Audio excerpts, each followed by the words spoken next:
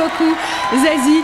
Alors, qui dit samedi soir dit fièvre, hein, forcément. Qui dit fièvre dit fête de la musique. Et quelques années après la fièvre du samedi soir, le film, il y a eu un autre film dont tu te souviens certainement, qui avait vraiment emballé tous les nightclubbers. C'était Flashdance. Flashdance, c'est un titre qui est repris cette année avec succès par Lydie, Coralie, Marjorie, Claire et Alexandra.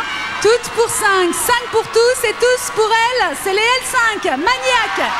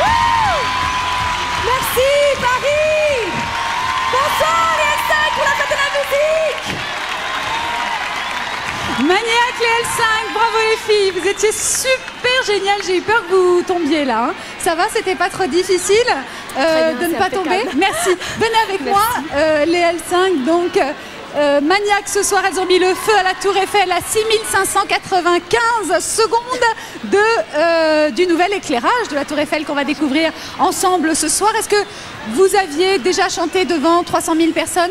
C'est exceptionnel. Un public exceptionnel pour une soirée de la musique exceptionnelle. Est-ce que ce soir, ils ont quand même particulièrement la pêche. C'est génial. Est-ce que vous passez une bonne soirée? Et vous, j'espère que vous passez aussi une bonne soirée devant votre téléviseur ce soir. On va pas pouvoir s'empêcher de vous donner un nouveau rendez-vous, c'est plus fort que nous. Peut-être que certains savent qu'on part en tournée en octobre. On sera le 15 octobre à l'Olympia de Paris. Et dans toute la France, soyez au rendez-vous, s'il vous plaît. Merci Voilà, beaucoup. Merci à vous. Alors, vous n'aviez jamais chanté devant 300 000 personnes, moi non plus d'ailleurs.